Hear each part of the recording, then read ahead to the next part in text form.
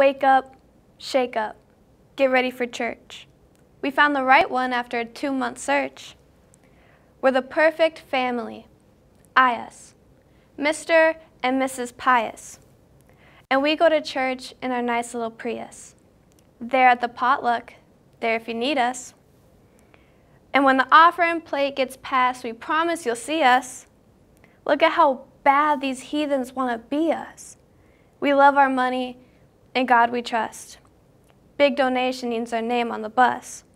Look at us, look at us. We don't go to church to worship. We go for the rush. According to an NPR report called Losing Our Religion, which interviewed more than 20 young adults, people are moving away from religion in record numbers, as most see the church, whether it Catholic, Protestant, Muslim, Jewish, or other, as set in a set of core beliefs that many people cannot accept, such as denial of health care and autonomy to choose what is right for one's own body, or to love whomever you love, or to turn from what appears to become, more and more, a litany of guilt over grace and greed over God. Poet Clayton Jennings explores this exodus in Church Hurt and Goodbye Religion, 2 pieces that are ripe for our own time to choose. Wake up, hungover. My girlfriend snuck over and stayed over. There's no way I can stay sober. I push her out the window and tell her I'll phone her. My mom comes busting in. My life is now over. Are you serious? Wait till I tell Pastor Steve about this. I say whatever and slide past my mom. She says we're going to church, but I'm already gone. We live 2 houses down from the church. My mom works in the lobby and sells their merch. Welcome to the Holy Church of Jesus the Nazarene Christ. If you donate enough money, it'll save your life. I'm trying to figure out my own. Been in and out of boys' homes ever since Dad left us alone. He ran off with the deacon's wife down the road. And this Sunday? Yeah, it's Father's Day. It's going to be awkward and odd to stay. I'm done worshiping Jesus, and I'm throwing this fit. These pastors can get lost, my dad can get hit. So look at me. What's the matter? I'm the guy 4 rows back getting yelled at by the pastor.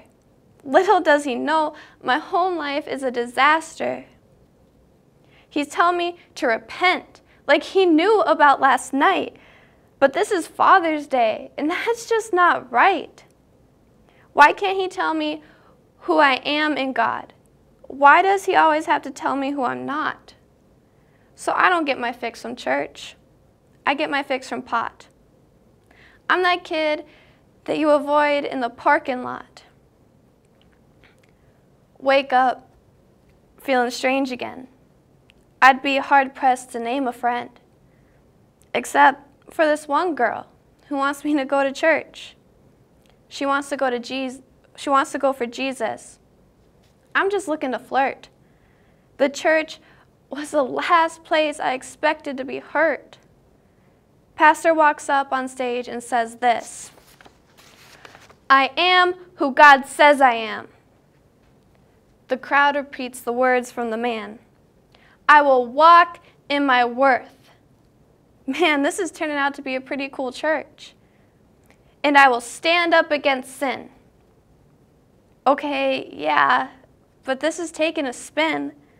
And we will not tolerate wicked homosexuals in this church or in this country. Words to a lesbian, he might as well punched me. I'm that girl in the 2nd row, slumping, scared of getting another Bible thumping.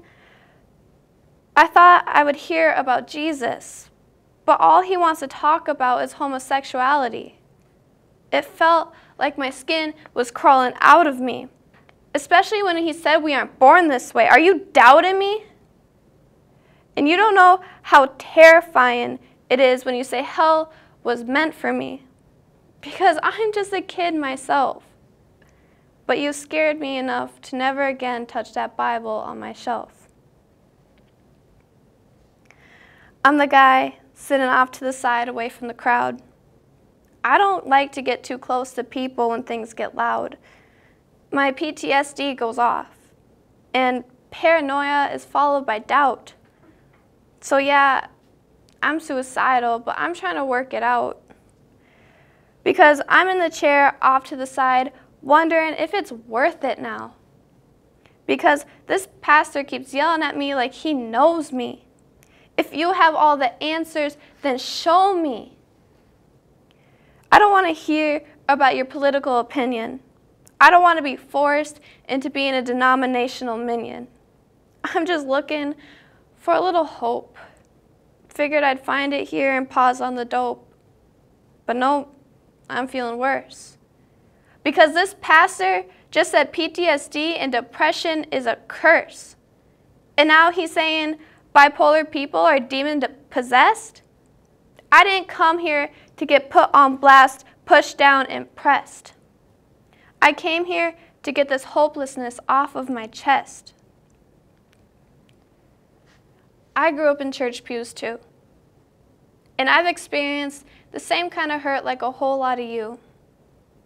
So we gotta choose whether we're gonna continue the cycle of abuse or if we're really gonna get real and just let loose. Because I'm tired of being church hurt. And I'm tired of slander like murder, and I'm tired of gossips, and I'm tired of me. God, what did you create the church to be? I read the red letters, and I fell in love with the miracles in them. And I get a picture of you from the pictures portrayed in the snapshots of Scripture.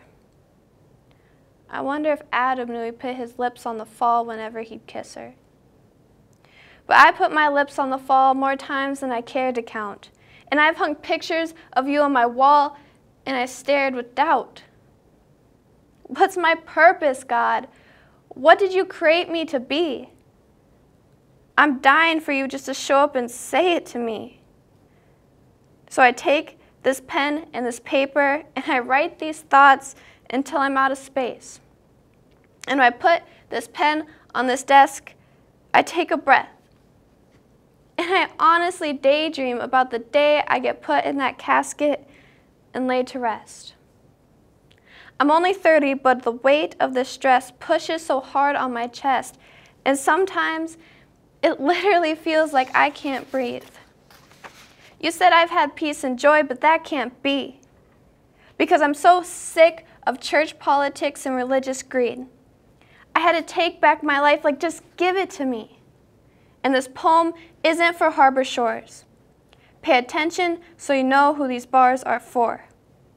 I don't want you, and I don't need you. I spent my whole life looking for you, but I still can't see you.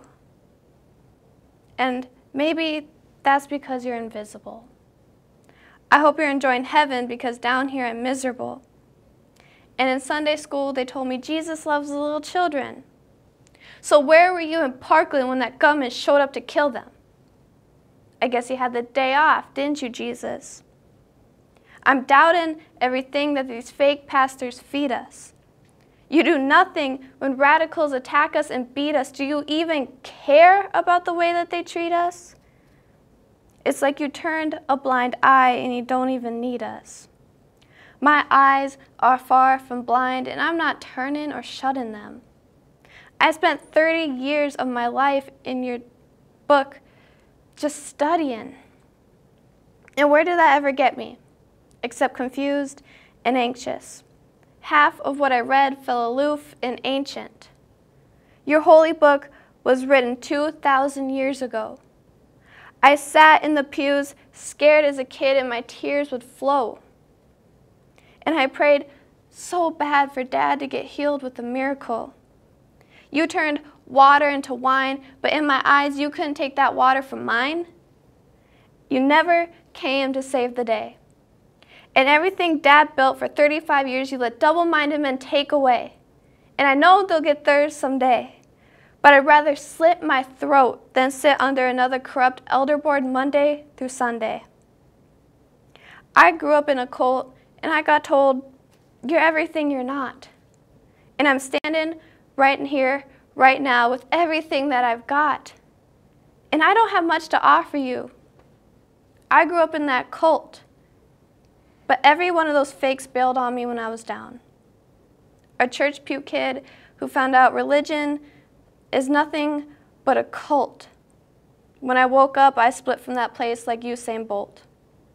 And I left the wannabe elect and ran to the only thing I believed to be true.